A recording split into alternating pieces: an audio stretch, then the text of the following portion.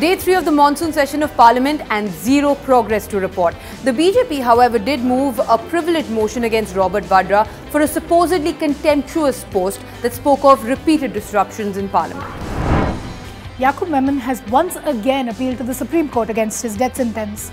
There's a huge debate around whether a man who surrendered and helped to nail ISI's role in the Mumbai blast should be executed.